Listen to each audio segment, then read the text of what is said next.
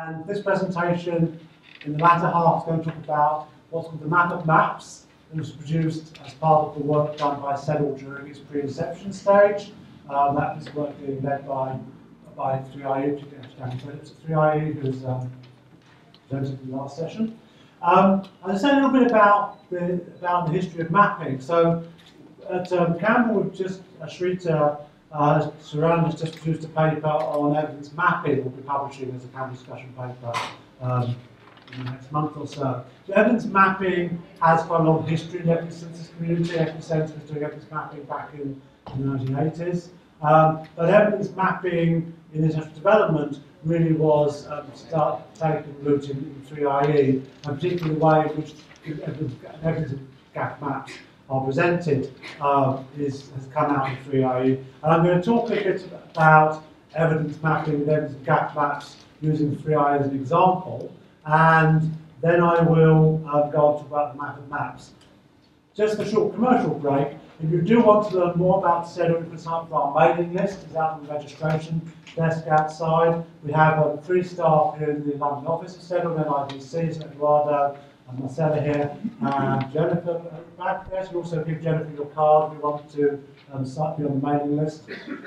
Jennifer, stand up a second, so I know what I'm talking about. So you can just be in touch only them and want to get on the mailing list. We have got a number of events coming up at CEDIL, so do stay in touch. So back to evidence mapping. So, well, what is an evidence map? So the definition is, there's not a single definition. This one that I use doesn't not working. So it's a systematic presentation of all evidence for a particular sector or subsector. So the key word there is systematic.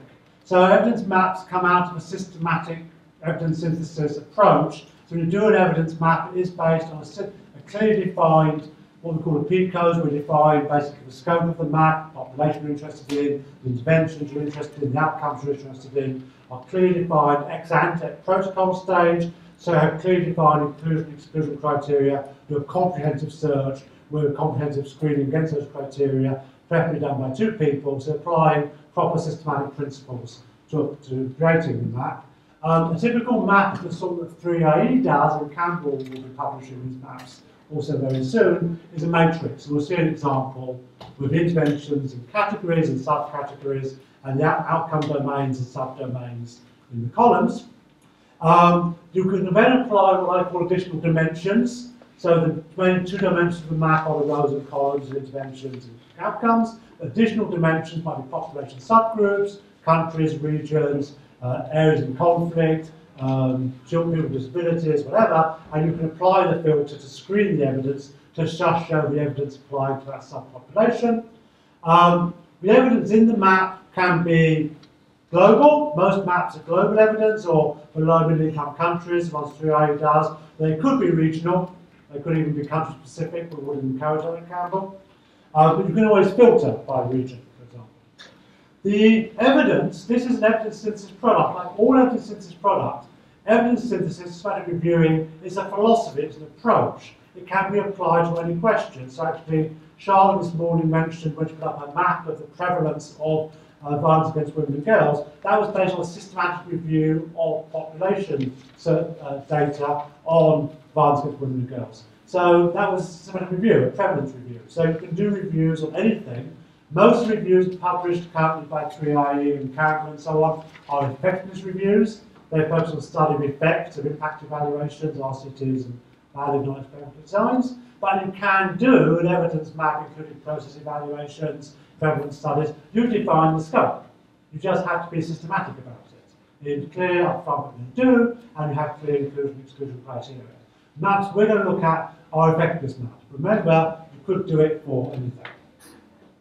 So the effectiveness maps include primary studies and reviews of effects, and they have multiple dimensions. So the 2 main ones being intervention and outcomes, but you can define additional dimensions applied by filtering. So here's an example. So this is from the 3IE, one of the 3IE maps. This one's adolescent sexual and reproductive health, and what we see are the only very small section of the map goes much further down. You have a number of intervention categories, normally 4 or 5, and number of intervention subcategories for each category, normally 4 or 5, so it's typically 20, 25 rows. Then you have a number of outcome domains: adolescent behaviour, adolescent health, health services. Sorry, I should have said this on adolescent sexual reproductive health. So these are all adolescent health behaviours, outcomes. They're normally, if possible, organised along the causal chain. That's not always possible, but here's some attempt at that. And then for each outcome domain, you have a number of subdomains, and again it's roughly 4 or 5 of these, 4 or 5 per category. So you're looking at 25 by 25. Once you get much more than that, it doesn't fit on the page anymore, so it's harder to navigate and stuff. Some maps are big, depends of course on the scope of the map. It's a big scope, then it's going to be much bigger. So, I've got one ad, of course, on Friday we have Campbell's doing a child welfare mega map, a very big map, and we're presenting that on Friday at their award house just around the corner, so you can still sign up and come to that consultation on the mega map. Then on the map, once we've got in any one cell, tells you, well, if you're interested in interventions to provide training and youth-friendly service adjustments, and you want to know what's the evidence of that on HIV, and it's testing an instance, then you can see here there's actually studies relating to that, where the grey circles refer to primary studies, and the size of the circle refers to the number of studies. So it's another dimension.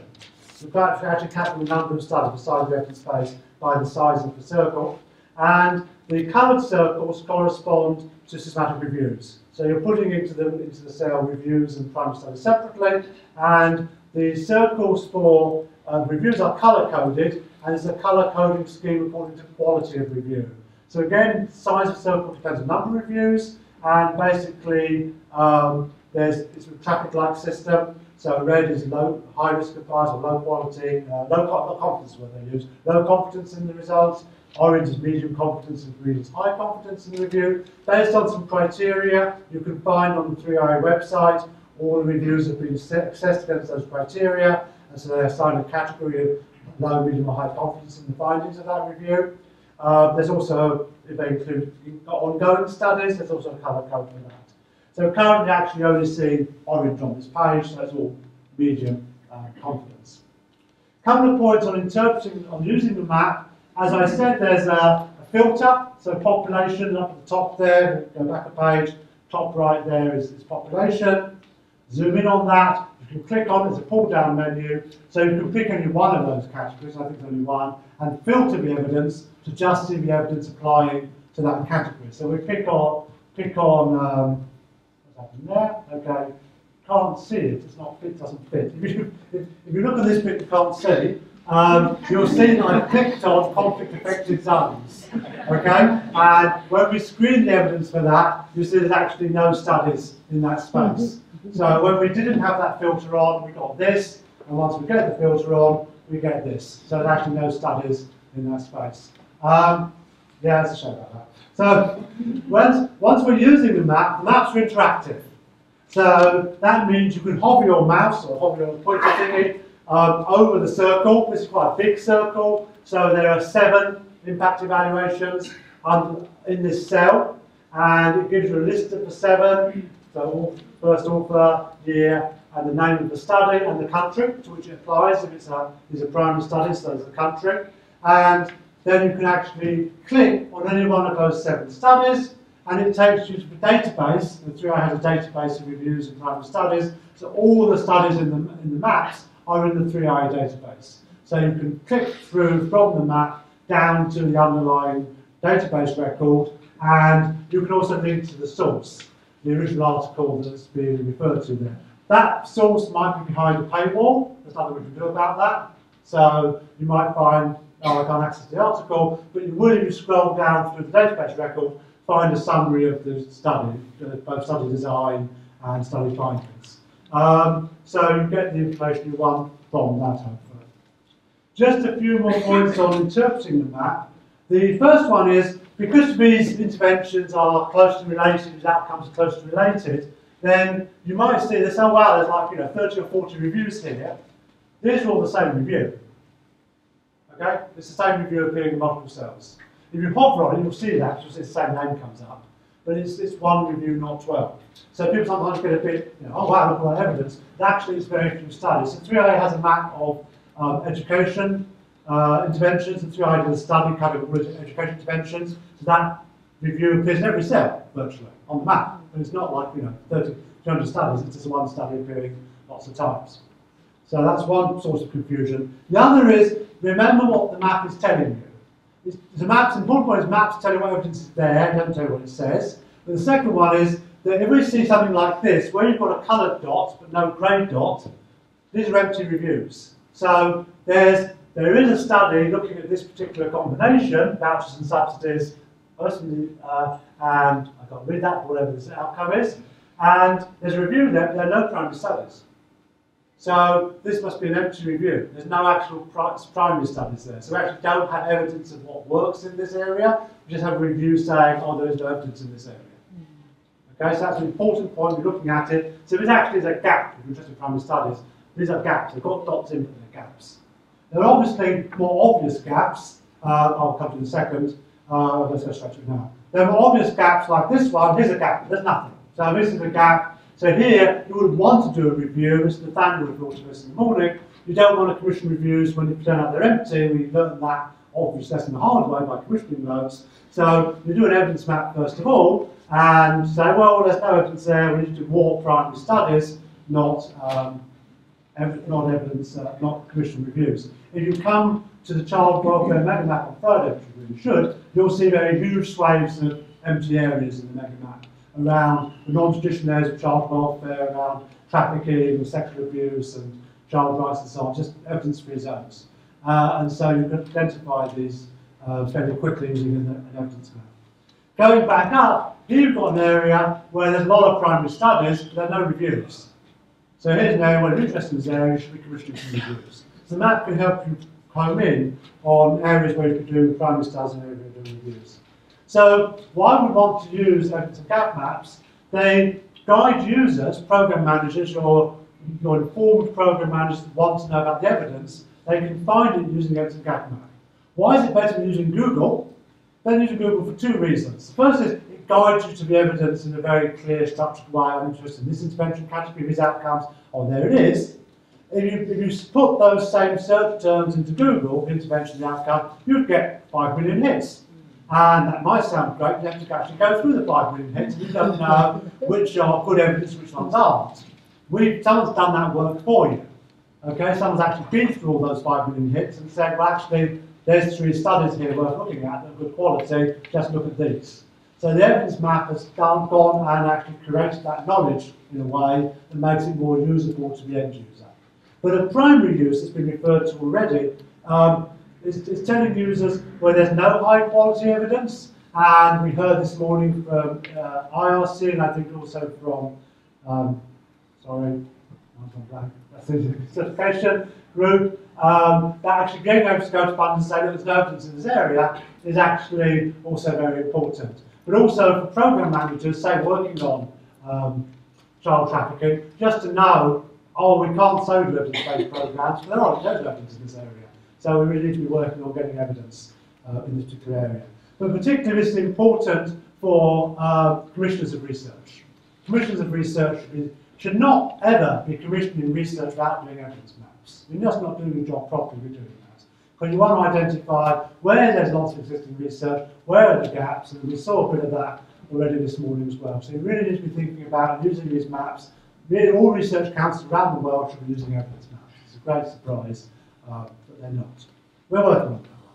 So there's a range of evidence synthesis product, and there's sort of trade-off between scope and content. So a traditional review, which reviews primary studies, has quite a limited scope, but is very deep on content, has a lot of content.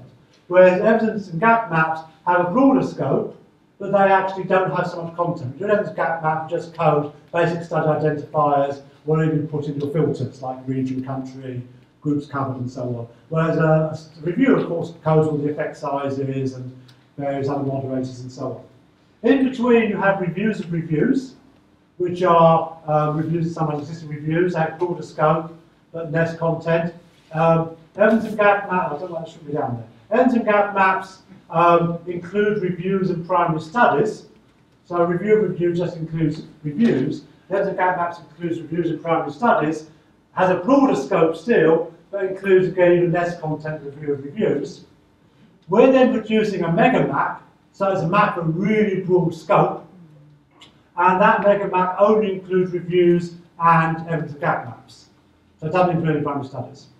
And then I'm presenting here today, that's why it's there. I'm presenting here today the map of maps.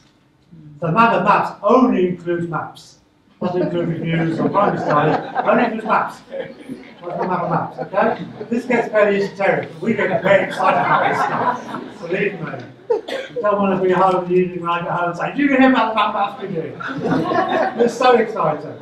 And Campbell is launching, and this is new, so you're not supposed to hear, the Global Evidence Mapping Initiative, where we plan to make a global evidence map based on all the global evidence gap maps being produced to make a single database of all studies in the world of effects across both developed and developing countries in a single database. We're working that on with EPPI-Centre, who are doing our platform for evidence gap maps, and the idea is basically everything that gets done goes to every reviewer, so it's linked to subsequent reviews, and all the studies are coded, a common coding framework people can then use, coming down into underlying data for all studies in the world. Won't be ready next month, so don't come back quite yet, but that's the long-term project we're working on. So this is the same information again, basically, that you go from scope, from systematic reviews through to the global evidence map, and they range in scope, although this covers everything, and the first two tell what the evidence says, but the rest actually just tell what evidence is there, which is an important distinction. So now let's talk about the map of maps, which has been produced by 3A as part of CEDIL. The point here is the list of authors, and it's supported as part of CEDIL, which is funded by DFID. And the intervention sectors, the categories in the rows, are taken from the World Bank sector classification. And the outcome categories come from the Sustainable Development Goals. So that's the framework, the rows and the columns. And the main findings, I'm not going to spend a lot of time on it. So here's the map. The map's online. You go to the 3i website and get to the map. So there you've got the sectors and the SDGs across the way. And it's mapping only other maps. So everywhere you see a circle refers to maps. The bigger the circle, the more maps there are. Overall, we found 73 maps. So that was more than I expected. 73 maps have been done in international development space. 55 which are completed and 18 ongoing. So it's not a huge number, but it's bigger than I expected. And surprise, surprise, it's grown rapidly over time because no one's really doing them. 7 years ago, then it's taken off, and this is low because 2017 we just started when we were doing this work. We can expect this to be up here in time as well. So there's a growth in these things. We expect many more to come on, with IRC doing them, and other organisations, Sightsavers doing them, other organisations, USA is doing them, mostly following the 2IE model, and Campbell Collaboration will start publishing the Campbell Library before the end of the year. We have number 3 going on right now, also in the development space. The distribution of maps, not surprisingly, is in traditional areas of health and education, but also quite a lot of agricultural development, and quite a lot, somewhere else up here, and quite a lot of climate change. This is because the Collaboration Environmental Evidence does evidence maps, so there's quite a lot up here. With other areas like energy and transport and stuff down here, and humanitarian, and surprisingly WASH, because it's quite an evidence-intensive area, there are not many maps. So there's clearly gaps in the coverage of the maps, so there are gaps in evidence of gap maps. There's where we would like to have more maps. Similarly, when you look across the outcome categories, focused in health and education, and down on SDGs around marine resources, where I think they'll be a really important area, we're going to realise in a few years, climate change, consumption and so on, very little work being done. And again, wash and energy infrastructure, areas where there's not a lot of mapping of the evidence. Based on this analysis and discussion with DFID, CEDIL's producing 3 maps, one on transport, pretty broad one on intervention for people with disabilities, and one on access to justice. So these are maps we're doing right now in Campbell as part of our contribution to CEDIL, and they'll be published early next year. We'll be presenting them at a CEDIL event in January. Okay, so then I mentioned that we're doing the Global Evidence Mapping Initiative. So MAPS on our new platform will do a representer with a common underlying database with global evidence map. So thank you. So there's Campbell, CEDIL 2018 next year, get the postcard from outside, and come to our presentation on Friday. Please. Thank you, Howard. Thank you very much. So the paper I'm going to present was prepared for CEDIL. Part of the mission of CEDIL is to develop methods for impact learning. And this particular one was focusing on evidence synthesis methods. So I'd like to acknowledge my co-authors and also the people who commented on the work in progress, which is immensely helpful. Now, our driving principle was that evidence synthesis should focus on what's agreed to be important rather than dictated by what's perceived to be methodologically easier to do. And in international development, that makes things really complicated. Because what's important might be issues that are really complex, that we're trying to understand the nature and scale of them, their complexity and contextual issues, influences, sometimes very long causal pathways for interventions. Users quite often want to know more about the context, the challenge of taking findings from one place and using them in another, the challenge of thinking about packages of interventions, not individual ones, and thinking long-term for resilience and sustainability, inequalities, and developing policies and practices, not just assessing ones that are complete. And we're often working in areas where research is sparse and where circumstances are fast changing, and working across academic disciplines and policy sectors. So to cope with that, we're starting with 3 assumptions. One is that methods for synthesis vary. We've got quite a lot to build on. They vary in terms of their purpose, the methods, and the institutional support available.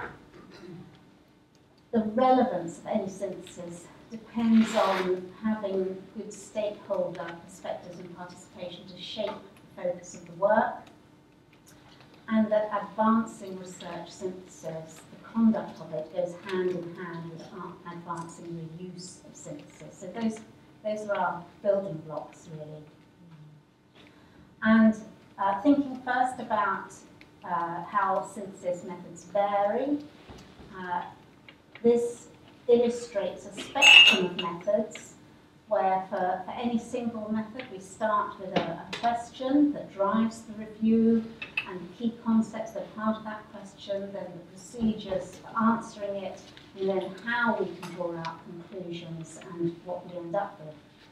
So looking at this spectrum, on the right-hand side are the reviews that people tend to be more familiar with. They tend to be the hypothesis testing reviews, where we're clear about the concepts in advance, and we use very formalized methods to bring the research together, sometimes statistics, and the intention is that this is a very instrumental use of research to inform decisions. But there are also, on the left-hand side, other research synthesis methods that are much more qualitative. The questions are more open. The intention is to learn what the key concepts are from the literature. The procedures are less formalized. We draw conclusions by developing theory and aim to enhance our understanding. So all the different types of questions should fit somewhere within that spectrum. Then we can also think it's not only that spectrum of going from whether key concepts in advance are clear or not, but also whether we're trying to produce reviews that are public goods reviews that will be done to a standard where they can be put on a shelf and taken and used by anybody who wasn't part of the process and doesn't understand the limitations from the inside, or whether they are rapid reviews done for an immediate purpose, just for a local decision. So this matrix brings those two dimensions together. So on the left-hand side, we've got the public goods reviews addressing common problems with generalisable evidence, and on the right-hand side, we've got the urgent, immediate, local problems addressed by reviews. And then the top row is where key concepts are clear in advance, and the bottom row is where they're not. Okay? I'm going to come back to this later so that we can consider the implications of these differences. So having looked at where we are with methods currently, we'd like to propose a research agenda that links synthesis methods to the full breadth of primary research methods available, that adopts and adapts methods from elsewhere, and addresses the interests of relevant audiences. And I'll take these one at a time.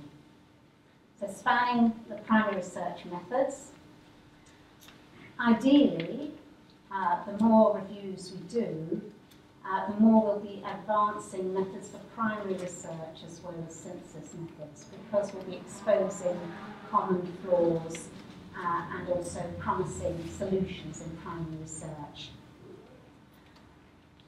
In development and in humanitarian research, we'll also be needing to think more about the upstream formative research, focusing on developing effective interventions, not only on evaluating them. That's because that's as far as we have got in lots of circumstances. And in this way, we can learn across themes and sectors or geographically remote areas where studies addressing impact are few and far between. So looking at this again, on the whole, the research literature that is well developed is where we can do the reviews on the right-hand side, looking at effectiveness testing hypotheses, and where they're less developed, we need the methods on the left-hand side, looking at more of the formative research. On the right-hand side, we've got opportunities to learn from methods that have been developed in other disciplines, such as structural equation modelling, qualitative comparative analysis, and also harmonising outcomes and measures, which is a lot's done in health at the moment, and more could be done in international development. And then thinking about the interests of the relevant audiences, they want to emphasise the importance of contextual influences. They also bring knowledge from their immediate experience and the work of organisations and people in the field. So the methods that we want here is not only about finding reliable answers, but asking better questions and involving a broader range of people in shaping syntheses. And taking these one at a time, the conceptual influences and sustainability. At the moment, systematic reviews quite often investigate some particular dimensions of difference, but less so in a holistic way. We think that there are opportunities to use ecological models to understand better the contextual influences. And sustainability at the moment is dealt with very poorly in systematic reviews. The meaning isn't always the same, how it's assessed is variable.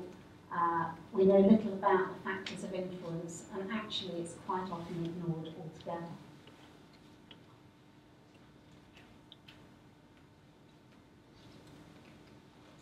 So coming back to this matrix that I showed earlier, a lot of systematic reviews and syntheses in the area of development and humanitarian research are in the bottom left-hand corner, model 3.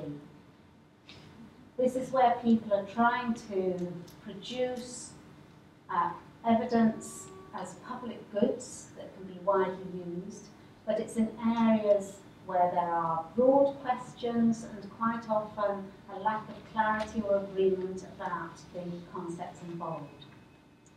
Tackling this is challenging.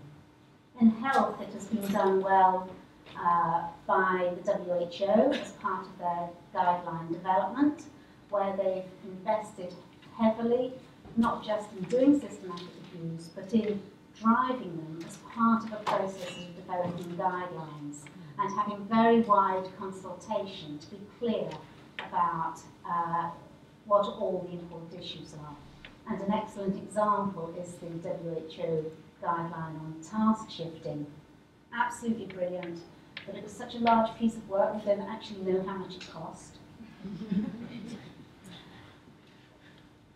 But certainly in the humanitarian area, I think that there are opportunities to set up similar approach using cluster groups where humanitarian agencies come together in particular sectors to share their learning.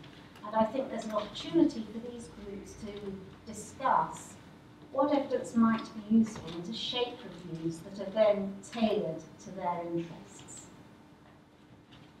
It'll be slow, but I hope that there's a way forward. So, in summary, advancing synthesis methods to better serve development in humanitarian aid. We need to be good at matching existing methods to the questions and literature available. More can be done adapting existing methods from elsewhere. We need to work harder on methods for asking good questions, for synthesising what we do know, even where research is limited, and for investigating context and sustainability. And there's potential to embed the production of syntheses like this in the structures and networks of potential users. Indeed, if we don't, I don't think that the outputs will be useful. Thank you. Thank you. Okay, so thanks, Eduardo. So as Eduardo mentioned, I'm from the London School of Hygiene and Tropical Medicine. And this is what I'm going to do. I'm just going to mention, I thought Howard was going to do this actually, but I'm going to mention the 4 gaps that were in the CEDIL proposal. If you spend any time with Howard, you spend your life talking about gaps, it seems like. Then I'm going to kind of outline for you the starting point of the LSHTM Centre for Evaluation and why we were interested in CEDIL. I'm going to tell you something about some consultations we did on one type of gap, and then tell you about some work we're going to do rather than work we've done. So there are more questions than answers in the next few minutes, and then I'm going to invite you to an event. So when we were first talking about CEDIL, the proposal outlines 4 gaps that CEDIL is intended to help with in the world of evaluation for international development. And the work we've been doing as part of this pre-inception and inception work has been focused particularly on gaps in methods. And I say that partly to give you sort of overall picture of what CEDIL is interested in, but also I just wanted to make, I don't necessarily believe that the gaps in methodology are the most important gaps in improving evidence-based practice in international development. And as you'll see as I go on, I'm going to talk a little bit about sometimes it's quite difficult, I think, to separate out gaps in methods from gaps in practice. One man's gap, we know how to do this and we just need to do more of it, is another person's methodological challenge. And as we've thought more and more about, we've principally been thinking about methods for primary studies. But actually, the more and more we've done it, we've ended up in the same sort of space as Sandy and thinking about some of the things, gaps in synthesis. The centre at the school is it's a network-based centre, so it's more like an email list than a building. And it brings together about 300 people in the school who are interested in evaluation. It's a huge pool of expertise, therefore, with a huge amount of diversity in experience and interest and quite a lot of opinion. We have PhD students up to world-leading researchers, including people who've written the definitive books on cluster randomized trials, and We have many, many statisticians, we have many anthropologists, and the centre is a broad church. One thing that does bind them together, all I think you can say, is that they're all interested in public health. Ours is a school of hygiene and tropical medicine, and CEDIL is not principally supposed to be about health. Actually, it's about, I think, intended to respond to areas in international development that are less evaluated. Health is considered to be one that's very much so. And so why were we interested to get involved in this? Well, because I think there is a lot of resonance between what we think of as our focus. Our kind of centre of gravity of the Centre for Evaluation, when I go around the school telling people what it's about, is these things on the left-hand side. We're interested in studies where people are evaluating complex interventions. We're often much more interested in the interventions that are about changing the behaviour of clients or of providers than we are about the drugs and vaccines themselves that many people in the school are interested in. They're almost always interested in situations where we're interested in what's going on in real life, and that's either where evaluators are trying to mimic real life, or where the intervention is being delivered in real life and evaluation is a secondary concern. And in almost all of the cases where the sort of centre of gravity of the Centre for Evaluation is, context is important. The health system that you're working in, or the community structure that you're working in, is important.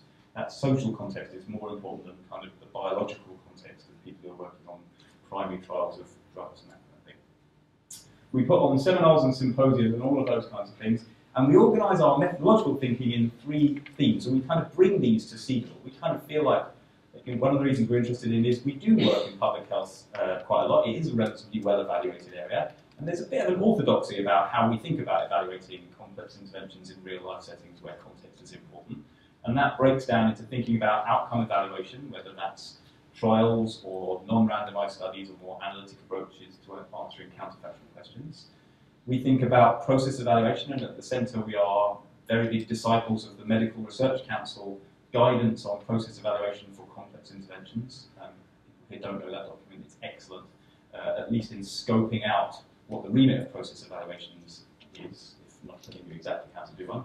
And synthesis. And so we kind of think about that framework as being something that you can apply to many problems, and we kind of come to CEDIL thinking that we bring this sort of framework and apply it to problems that we don't know so much about in international development. As part of our CEDIL work, at the beginning we did a bit of consulting on gaps.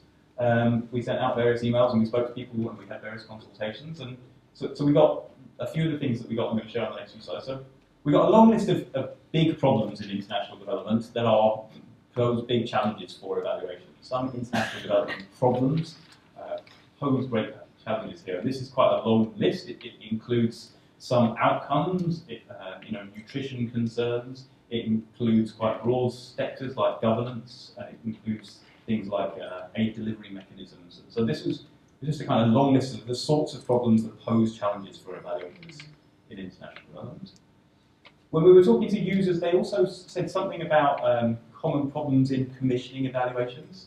And these are 3 that came up regularly, and 2 of them I'm going to focus in on a little bit later. One was people often said that when they funded evaluations or when they commissioned evaluations, they found it hard to know if they were going to get anything about generalizable knowledge.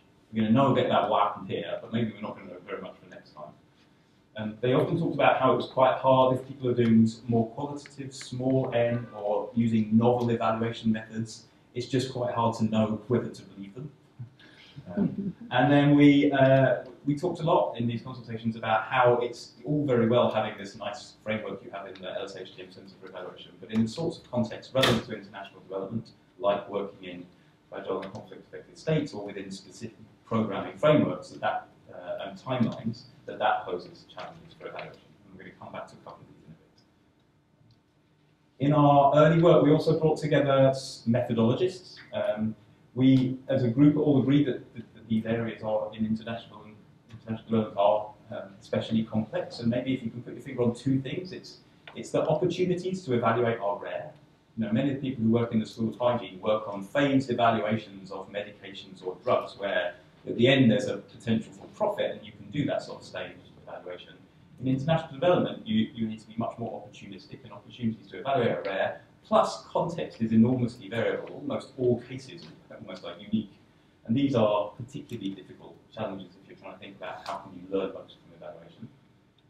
We talked a lot about things where there is perhaps something like consensus. Maybe people here will disagree with what I think of as consensus, but maybe these are sort of areas where we don't need to worry about methods so much. There's probably lots to do to close the knowledge-practice gap, but generally people think RCTs, if you can do them, are great, and then we'll follow that immediately by saying that there are many situations where you can't. People talk about the value of subgroup analyses for understanding for whom and in, for which, those kind of secondary questions about for whom are things beneficial. There's a general consensus that investing unintended effects is important, that theories of change are useful to guide evaluations of this type, and that mixing methods is something we should be doing. We found a bit less consensus on a few things. You can argue forever with methodologists about the best designs when you can't do a trial. That can go on forever. We talked a lot about how, although people all say it's possible to do this, but how actually you should investigate mechanisms of action and how you should properly think about using theories of change to guide evaluation. There's a lot, I think there is a methods gap there.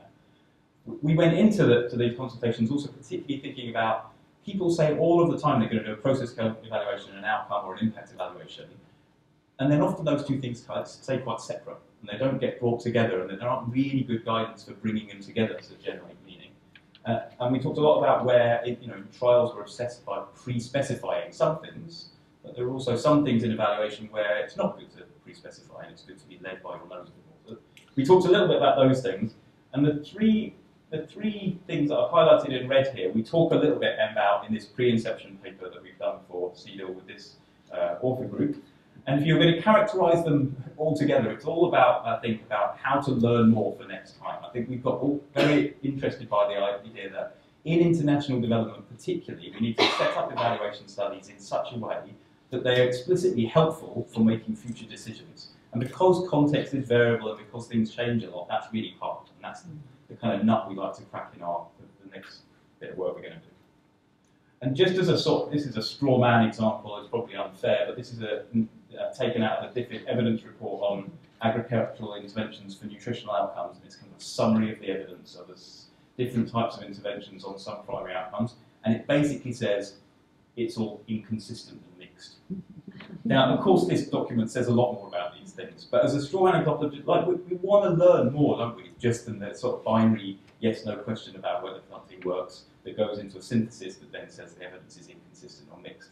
And I think we think that there is a space to set up evaluations in a way that you get a bit more from them than those types of answers than we do. And so the two sort of big methods gaps that we're going to be working in under CEDIL for the next little while are this thing about how best to learn more for next time, and I'll show you a bit more flesh on the bones of that in a second. And we're also very interested in how best to learn more for now. I'm going to try and do it for free. So we're going to write two papers as part of the inception phase of CEDIL, which are intended to be helpful for CEDIL once it starts commissioning evaluations. The first one is on conducting and reporting evaluations to support this idea of transferable knowledge. And we're bringing together this very diverse group of people, including people from the Centre for Evaluation, but also people who don't work in public health, all of whom are involved in CEDIL. And we're going to flesh out a bit more some of these things that I've highlighted as themes. We're very interested in maybe there are ways of characterising what's going on in an evaluation that we've been talking about as mid-level theory. It's not just describe the intervention and say whether it works or not, but can you describe the intervention in such a way that you can extract from the evaluation learning that would be useful in other settings. We've got very interested in the idea of interventions actually as being kind of like a theory made real. Like if you have an intervention, whether it's explicit or not, there's a theory in there about how it's working and why it's working. And if you put a bit more focus on what that theory is than what the nuts and bolts of the intervention are, maybe you can learn a bit more. So that's one thing we're going to work on. And then the second one, we've got really interested in these ideas about the phenomenon that people often want to learn, not just for next time, but they also want to improve programs as they're on the ground right now. And in clinical trials, we've started thinking about adaptive trial designs that allow you to start off with lots of candidate molecules and then thin them down. And we wonder whether there is some of that we could transport into these more complex evaluation settings. Can we do a bit more of a critical analysis of the process by which data gets back to people who make decisions on the basis of it and understand that a bit better and what are the better or worse ways of doing that? So we're with this team of people, we're going to try and get into that space. And with that in mind, I would like to invite you all to an event on the 23rd of November, being put on by the Centre and CEDIL. This is at the Wellcome Trust, who are kindly hosting us, and it's a day-long symposium on timely evaluation for programme improvement. You're all very welcome. It's free to register. You do have to register. If you Google, I tried it before I came. If you Google timely evaluation, get it. But also this small URL will get you there. I heard earlier that there are 150 people registered already. You might get an email saying that you're on a waiting list, but I reckon a few people will drop out. So CEDIL's going to try and go at these 4 gaps, and the stuff we've been doing today has been driving at methods gaps. We're going to try and get a bit further into these 2 types of problems, and then Jenny wanted me to put up that I don't know what it is. Great. Okay.